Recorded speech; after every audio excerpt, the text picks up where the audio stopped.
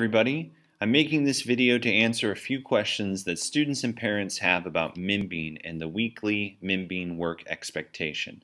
So the first thing I'm doing is taking you to my dashboard.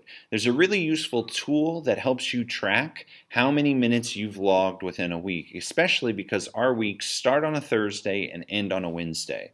If you scroll down the page towards the bottom under this graphic, you'll see a training date range.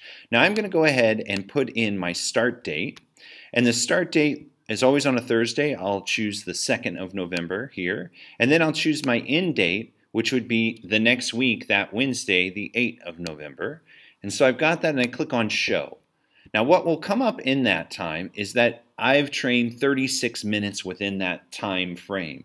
Now students are supposed to train for at least 40 minutes. So in this case, I would need to train at least 4 more minutes to be truly effective. That date range doesn't come from me, it comes from Membean and the data that they've looked at for thousands, hundreds of thousands of users, and how much do we really need to use this tool on a weekly basis for it to be effective.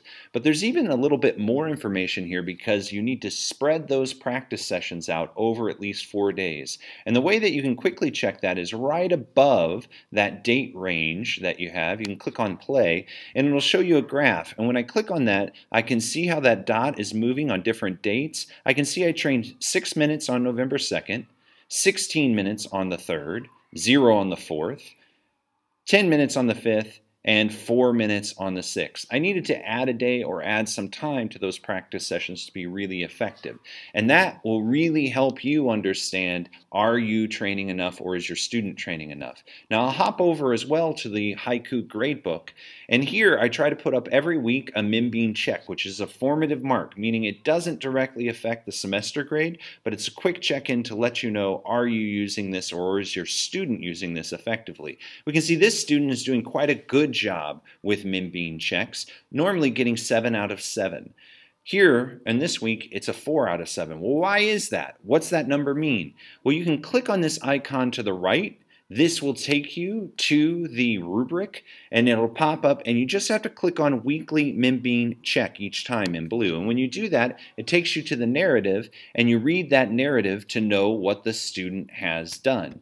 And that way, if you're ever wondering what's the number mean, then I put some words connected to it so that you can keep that in mind. Also, if you ever forget kind of what is the requirement every week, you can click on any assignment description in the gradebook, and I've put some further information. I also put this in the calendar. When these are due each week, you can click on those calendars and you'll get this information. It's got a link to Membean, and it lets you know that students get about 20 minutes in class to do Membean work each week, leaving about 20 minutes outside of class where they have to pick over 7 days, 4 of those days, to do some more Membean work.